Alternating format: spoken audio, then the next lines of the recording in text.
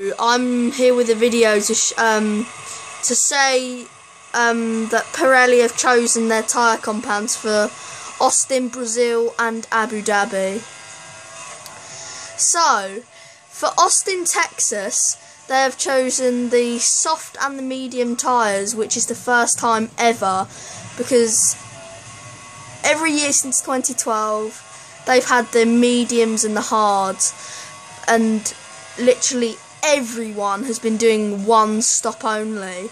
So I think they decided to have the soft and the mediums to change it up a bit so that they can make more pit stops and make the racing a bit more interesting, rather than and Mercedes, I doubt, are going to struggle with the tyre wear, since they're probably going to bolt away in the first few minutes of the race and no one will see them ever again, and they'll probably win by about 3 days. No, I'm joking. Probably about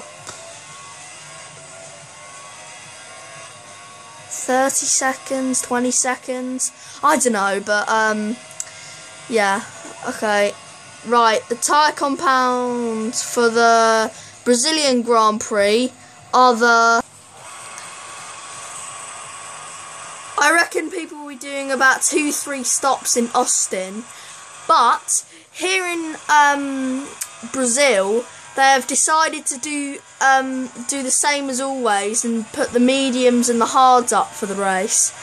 And Felipe Massa has actually complained because they might have lack of grip here in Brazil, but I partly agree with him, because he said it might rain, and if it rains then the hards will probably be absolutely useless, because they'll probably skid you off even on the as soon as you get on the power, and you probably have to do a miraculous save.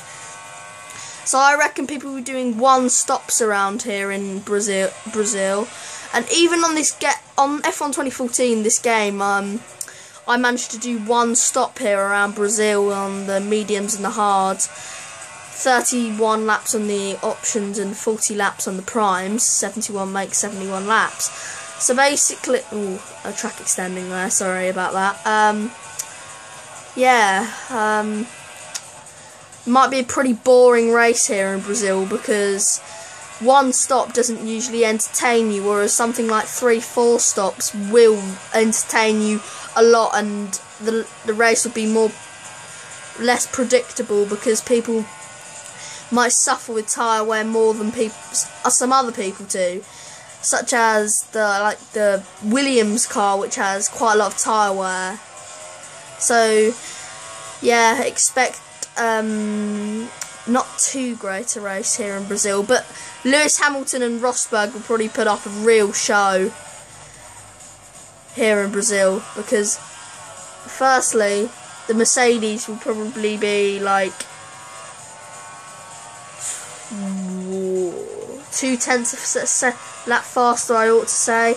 So yeah, pretty much expect like one stop, and yeah. Now lads, here in Abu Dhabi, now this might be a very big shock to you, especially was to me. I was shocked to the bone as soon as I heard this news, that Pirelli have chosen the super softs and the softs / the 2 softest compounds for this Abu Dhabi Grand Prix.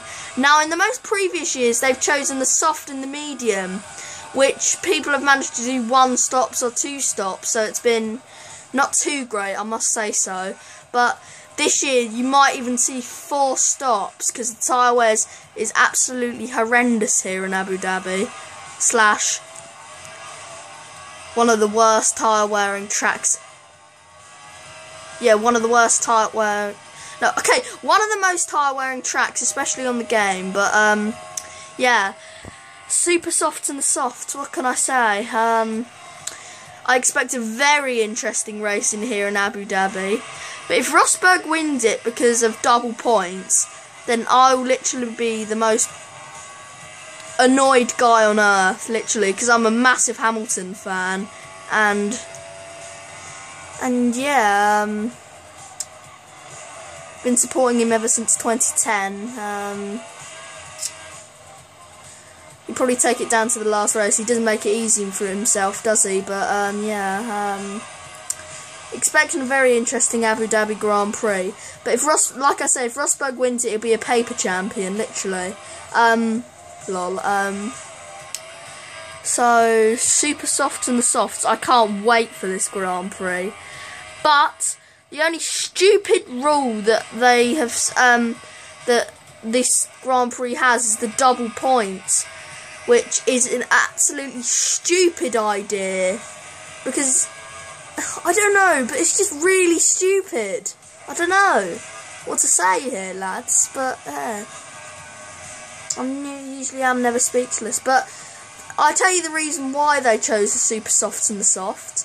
It's because a man reported to Pirelli that that the track temperatures would drop a lot during the middle of the race, and the softer compounds can deal with the track temperature. Some of the lower compounds can. The softer compounds can deal with track temperatures better.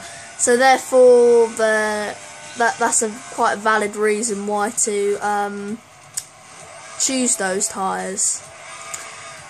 Okay, if you want more of my content, then subscribe if you haven't already. I'll be extremely grateful and will subscribe back to you immediately. And like this video. I'll be releasing more videos in 2015 of these of the same style videos. So subscribe if you haven't already, and like. If we can hit 2,000 likes on this video, we'll be very extremely grateful, to say the least. But yeah, bye for now.